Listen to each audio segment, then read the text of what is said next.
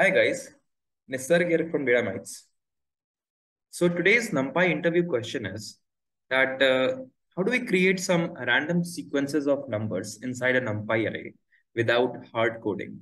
So that's okay to create some manual numbers inside a Numpy array, but can we do it using some functionality on top of some very small Numpy array to create a bigger Numpy array which has number in some any sort of random sequence as such? Can we do it? Let's see.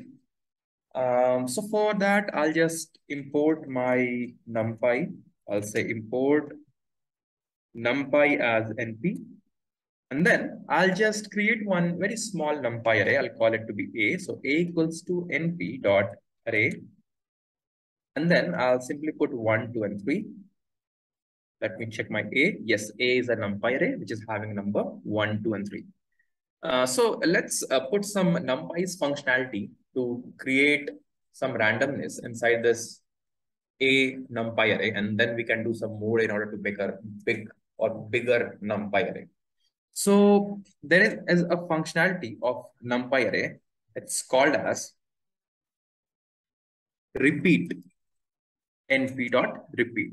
So simply, if I put my NumPy array inside of it, A, and if I say comma 3, and if I run this, we can see that each and every element of this NumPy array got repeated 3 times. So first, this 1 got repeated 3 times, then this 2 got repeated 3 times, and then this 3 got repeated 3 times. So this is one of the functionality. There is one more functionality. It's called as tile, np dot tile.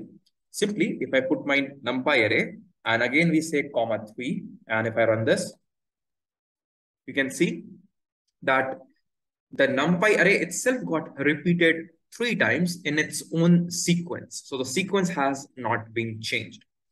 So we see that how repeat is repeating each and every element 3 times because we have mentioned 3, and tile is also repeating, but the entire sequence of the NumPy array on its own. So if I just put this into a new variable called as b, and let me just run b over here, and let me just put this in C and run C over here. And simply, if I just use my concatenate function, and if I simply put my b comma C, and we know by default the axis is 0, and anyways this is a one-dimensional NumPy array, so it doesn't have any axis apart from 0. So it's going to get added on the basis of axis equals to 0. So if I run this, you can see I got some bigger, this time random but not hard-coded sequence of elements inside a NumPy array.